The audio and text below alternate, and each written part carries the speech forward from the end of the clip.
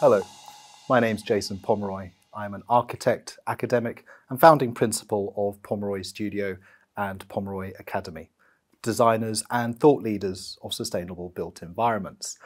When we think of the term sustainability, one often associates it with the need to try and cover and observe and almost react to those socio-economic inequalities or climate change related issues.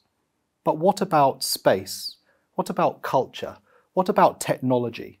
Increasingly, if we're needing to preserve the needs of future generations, why wouldn't we want to think about how half the world's population are living in city centres?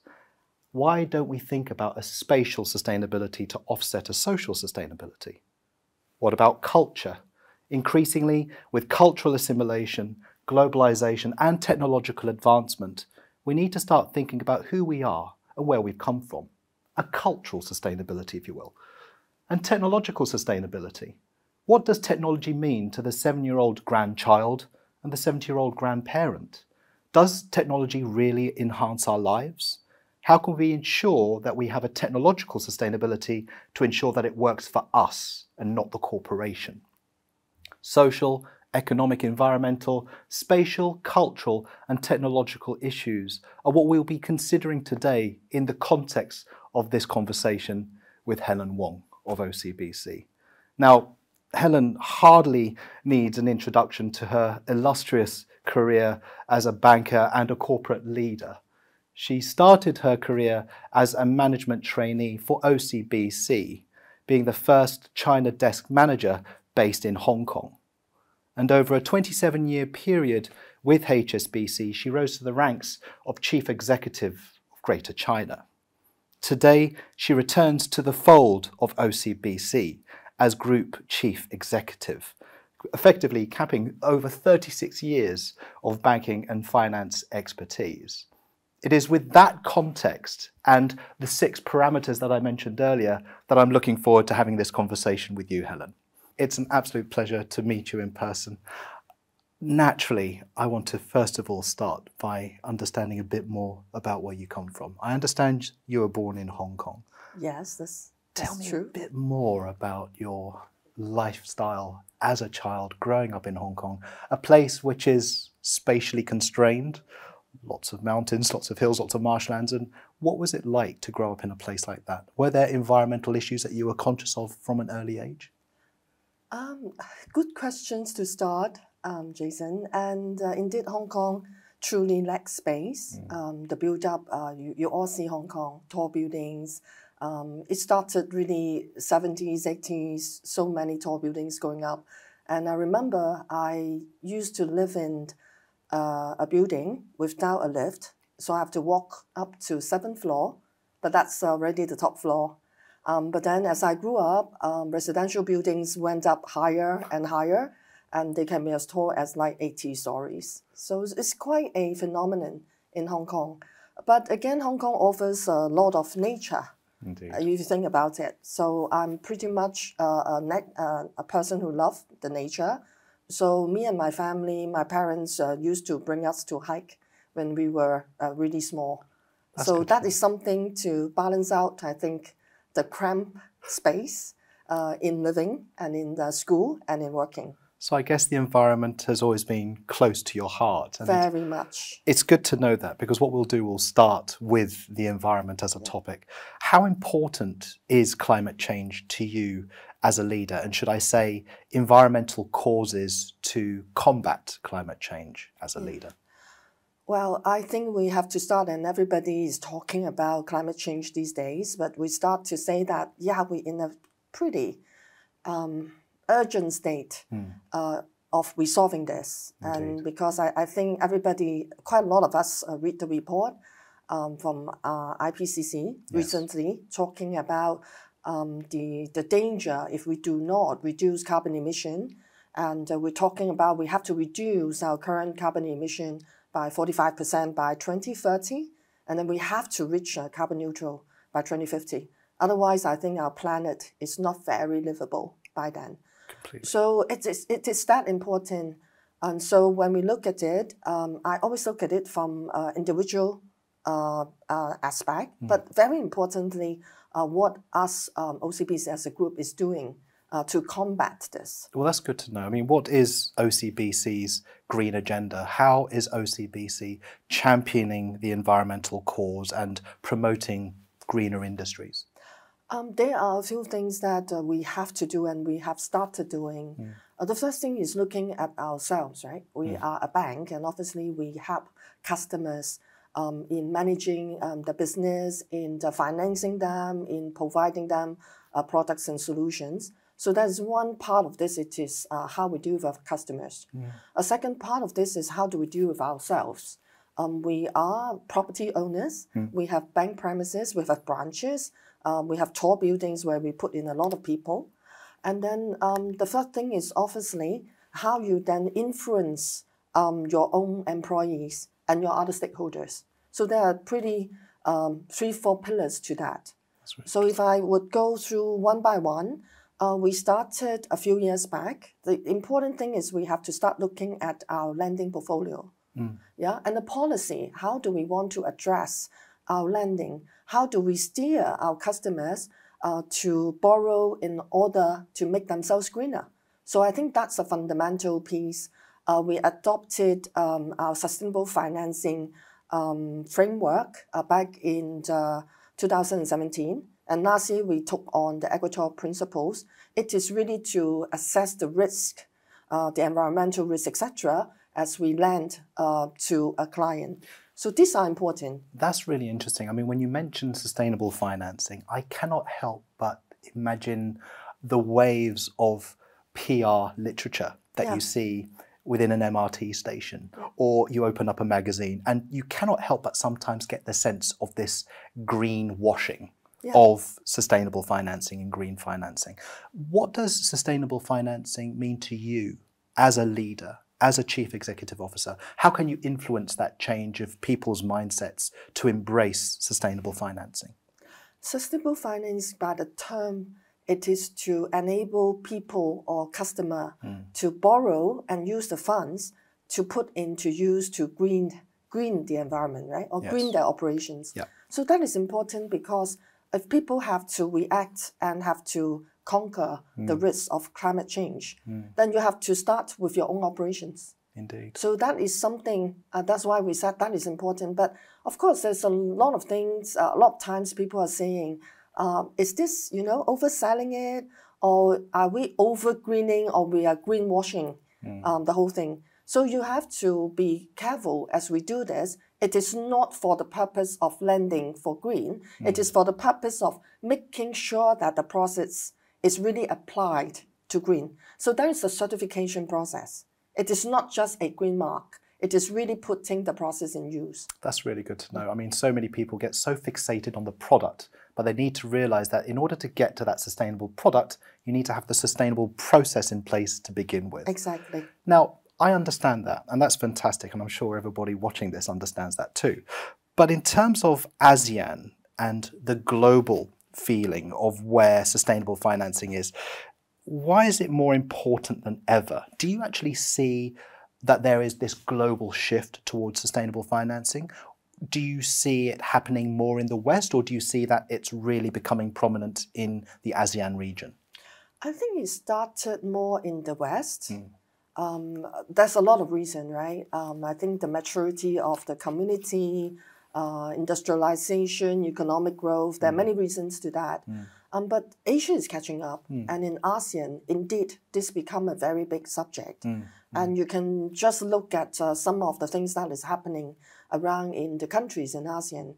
And we talk about, even for Singapore, which is a very advanced market, we have floods. And this is climate change. And we talk about forest fire in Indonesia. And sometimes the pollution can be felt even in Singapore. So this has happened. And not to talk about typhoons, extreme typhoons. There was one that hit Hong Kong 2 years ago, which wiped out 10,000 trees just by one typhoon. Things like that actually has generated so much more concern among us.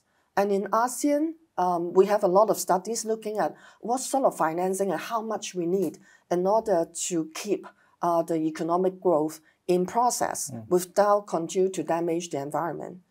So as a corporate leader, as chief executive of OCBC, I'm assuming that you are being there at the forefront to lead this sustainable financing agenda. Perhaps you can tell me a bit more about the 25 by 25 Sustainable Finance Initiative. $25 billion target by 2025 seems incredibly aspirational. Are you going to be able to achieve it? Tell me a bit more about it. I think the start was actually 10 billion. Okay. Back in 2018. Okay. But we surpassed that last year. So we were supposed to reach that in 2022. So no shrinking violet. Yeah, and last year we decided that we surpassed the 10 billion already before schedule. So we said we fixed this target, or we say we want to do 25 by 25. But just want to tell you that by the end of last year, we already passed 20 billion in commitment. That's remarkable. And this year we continue to see a lot of drawdowns and new interest. We have to probably soon put up a new target that is aspirational. That is remarkable. But is this just geared towards those large corporations, or can the SMEs also be part and parcel of this story? Why is SME financing so important? What are the benefits that we can see by sort of streamlining and supporting SMEs within this kind of environment, this sustainable financing environment? You're right. This whole thing is very important, not just big corporates, SMEs, and also individuals. Yeah. We can go through everyone, but you talk about SME. I want to say, simply put, SMEs are very important because they have the most employees. If you talk about employment, SME provide the largest employment number. And what they do touch on many things because SMEs are generally on the end of the supply chain. They supply, and eventually the supply chain go all the way to big corporates. So if SMEs can do something green, it impacts the whole supply chain, right? So, and a lot of them are also involved in dealing with individuals on the retail front. So if you are doing something green, you send out that message, and your customers, as a SME, if you are in retail, let's say as a restaurant, you encourage your customer to do something similar with you as well. So for this particular segment, last year we created what we call SME Sustainability Financing Framework. This is important. The reason is SME always say they are small. If they have to pay the cost for certification, it's actually quite difficult for them. Yes. So what we're doing is, if you meet certain criteria and you fit this framework, you don't need to pay those costs. This is automatically deemed green in the financing. And this is approved by the MAS. That's very good. So we have been helping quite a number of SMEs. And by now, only within less than a year, we have done over 100 cases and over 200 million Sing dollars of drawdown on these sustainable financing by the SMEs. That's very good. Yeah. It's interesting that you mentioned MAS, and MAS is taking active steps to promote more sustainable practices. What are some of the areas for financial services in general to exact that positive environmental change? Do you feel that OCBC are again leading by example? Yeah, I think we are seeing that in the beginning of the conversation about what we do in looking at lending policies and how we want to actually shape and guide our own behavior.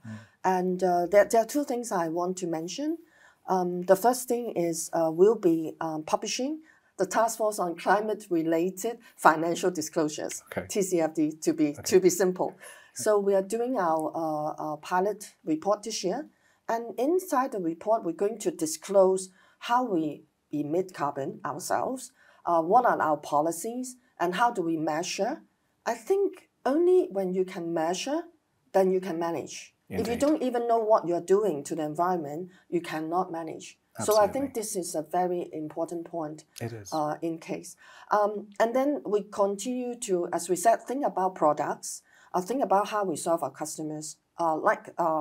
A couple months ago, we have our first what we call a green swap. Okay, what is a green swap? It is a hedging transaction we did with customer, but building in with something. If you achieve a certain target on greening your own operations, we will rebate to you certain costs on the swap. That sounds really encouraging. So we're going to do more of this alongside the sustainable financing, which we put on a book with the target, and also on the underwriting of sustainable debt. And we also, as a corporate ourselves, we continue to look at issuing our own green debt. And we just did in August a Australian dollar financing that is going to be used to lend to green projects in Australia. That's fantastic. Well, I can certainly see you doing space or things in the sustainable financing space. It's all very encouraging. I want to change gear now into space, physical space. OCBC has, should I say, a healthy portfolio of buildings. What actions are you being taken to try and make these buildings green, and how can you be a force for good to influence those developers out there to also go green? First thing, we look at the building itself. Yeah, we have, as you said, a number of buildings. So we commit to reducing emission by upgrading our system, by doing how we enable the design as we continue to renovate, how to make the design a greener design so that people's flow, and when people are in the office, how they utilize the air conditioning, for example, and all these things is important. Of course, using more technology to make our process easier, faster, continue to cut paper usage, and also we have stopped giving out water in plastic bottles as well. So many things that we are doing, and we are going to set target on our own journey to achieve carbon neutral in some point of time. In some point of time. I may have to press you on that later. Certainly, moving towards a carbon zero future is something that has been touted incredibly around the world to try and ensure a more sustainable future for next generations. And it's encouraging to hear that you're going down that route. So I guess, can you be a force for good and support real estate development? And how can you actually be, I guess, as a leader, a symbol to those other property owners, landowners, to be a force for good? Would you say that you're in a privileged position to be able to influence and show the greener path? Very much. We just talk about buildings, our own buildings, but we have a lot of real estate customers. In using Singapore as an example again, the commercial buildings in Singapore actually is responsible for, I think real estate is responsible for 20% of carbon emission. And this is already better. I think in some other developed country, the whole world is about 30%. So if you can green the buildings, you cut away so much of the energy and then leading to the carbon emission. Indeed. So by helping our clients to put in a sustainable finance framework so that they can borrow, and in order to redesign the buildings, build new buildings that are green, achieving what we call a green mark, as an example. And these are all very important. And that's why you can see that some of the sustainable financing we have done in the past are helping real estate developers to change the way they build, to change the way they design, change the way they construct.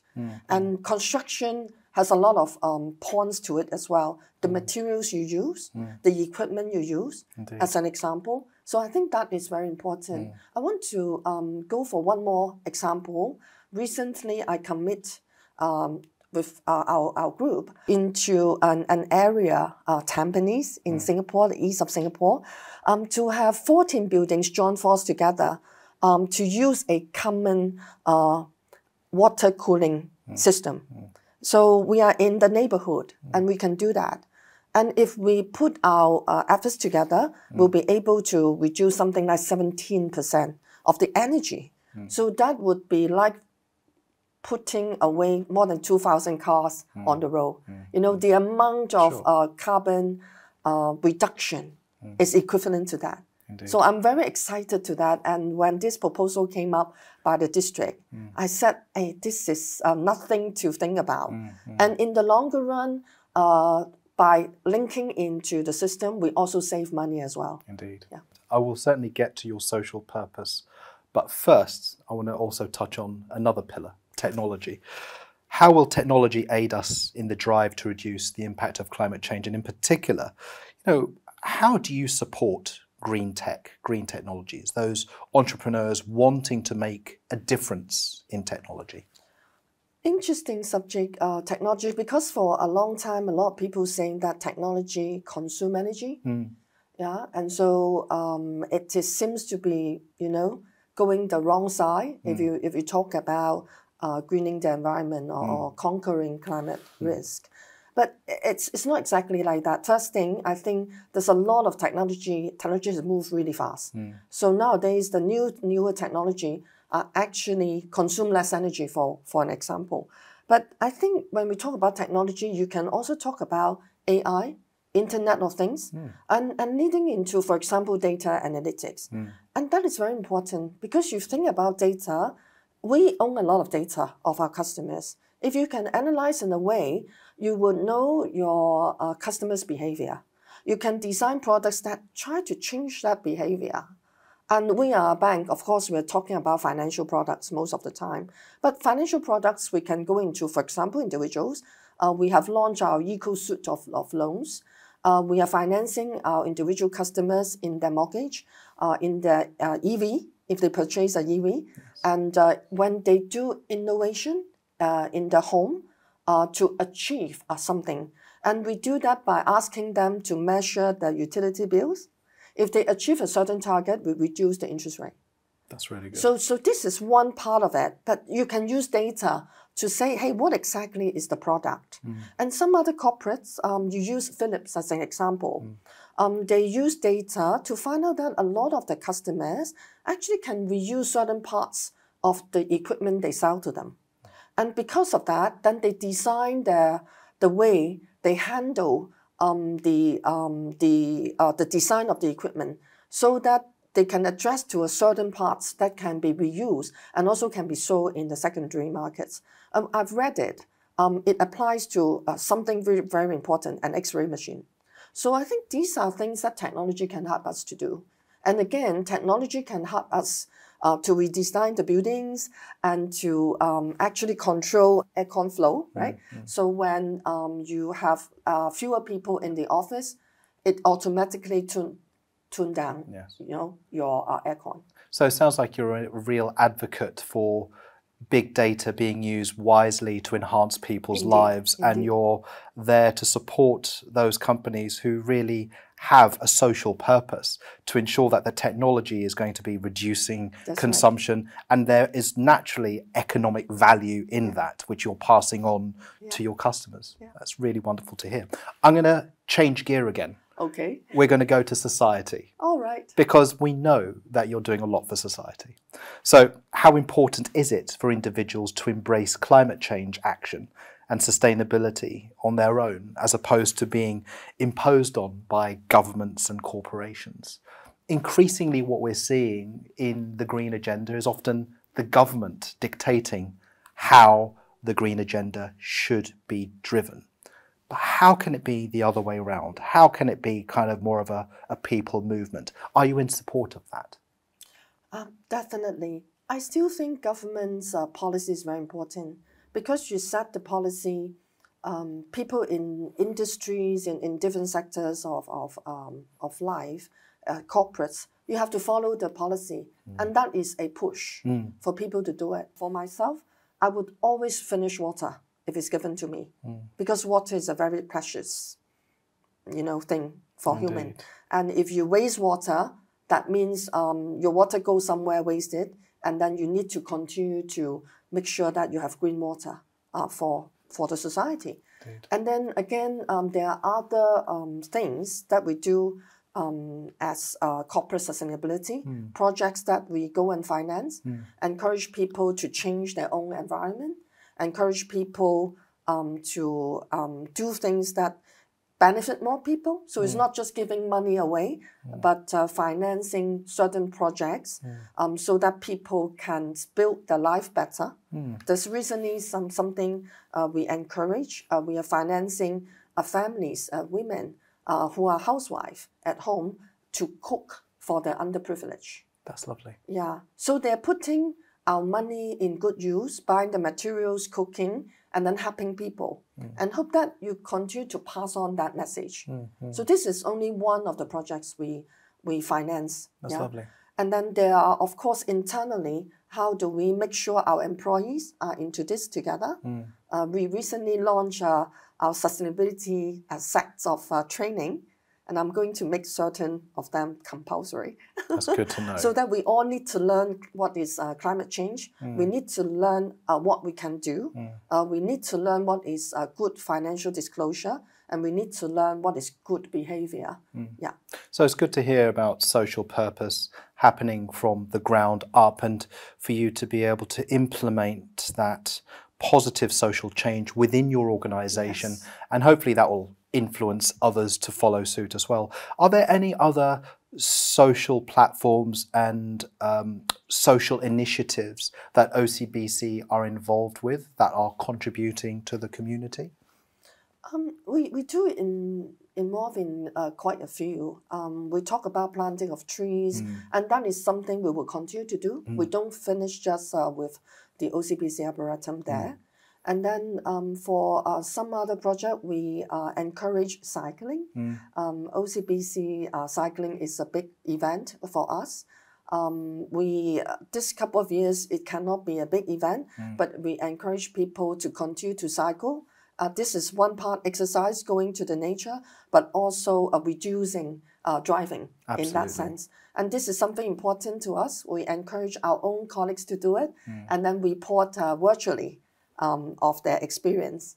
And I personally finance something so that I can contribute as a donation as well. That's lovely. Yeah. That's lovely to know. I mean, it's interesting what you're touching on there is, I guess, a cultural shift in our mindset as to how we do need to be more conscientious of others in our community and also giving back to society. And I guess that leads us perfectly onto the sixth and final parameter, chapter, if you will, and that's culture.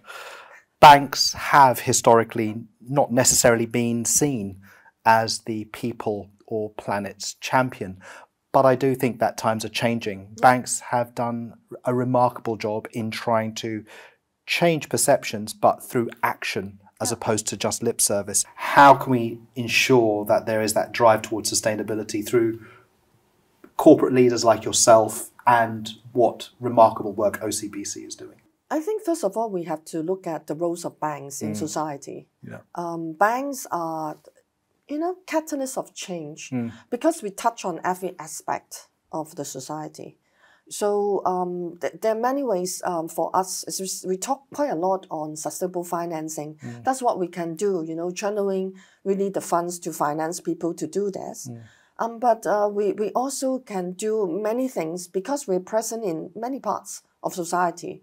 Something as simple as, digitalizing some of the customer journey so that they don't need to come to the branch to perform their transactions. Saving papers. For the first half of this year, 98% of our SMEs opening an account of us is online. So they don't need to provide paper of evidence or records, and they do it entirely online. So something like this. So digitalization becomes very important for the customer journey and for our own internal process as well. This is another thing because we face so many customers. So we are quite different from other corporations because banks, have that nature. You deal with many people. And then you talk about what we can do for the environment. And something very particular to banks, we have a program that we have to encourage financial literacy. So we have our own people going out to teach young children what is money, what is the value of money, how do you use it, so that eventually they know how to do it smartly. And because banks have all these different positions in society, the industry as a whole, the Association of Banks of Singapore, we are always together talking about this subject. And we're working with the authorities, we're working with government. Just very lately, we formed another task force on private banking for green. And why private banking specifically?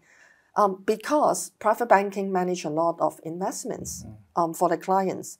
And private banks should and have to push a percentage of investments of the client into ESG related investments. I think this is something very important. And as the private banks can come together and talk about this, it can set, again, targets, examples for the way we deal with our ultra high net worth clients, who in a way will continue then to steer their own work in supporting the fight with climate risk.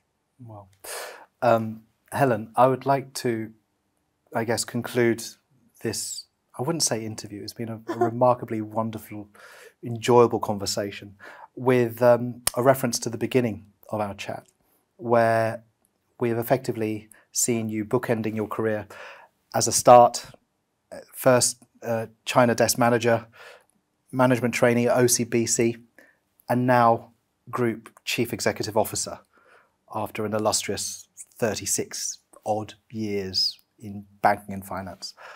What is your vision moving forward for OCBC? First of all, as the corporation itself, and then your own personal ambitions and your public good, your give back to society and the green agenda. What is your vision? Starting with the group, we want to be, and I want to see that the group will become a sustainable, leading regional financial corporation, so that we continue to fulfill our vision is to help our customers, help the society to achieve their purpose in a sustainable manner. I think that is very important. Personally, I'm very passionate into sustainability. This is one of 4 pillars in our strategy going forward, because this is important for the society, for individuals, and for the planet. Personally, I want to see that the group will migrate and go towards that direction, and that our own people feel that we are proud as a banking group, that our customer will trust, and that our customers want to build a sustainable relationship with us into the future. We are almost 90 years old, so maybe in 10 years' time we can celebrate 100 years old with something very special as to measuring how much we have done to reduce our own carbon emission, and also how much we have helped our customer to achieve the same. Well, in 10 years' time, I look forward to toasting you with a glass of champagne at that party. Helen Wong, thank you very much. It's been an absolute pleasure. Thank you. Pleasure talking to you today. Thank you.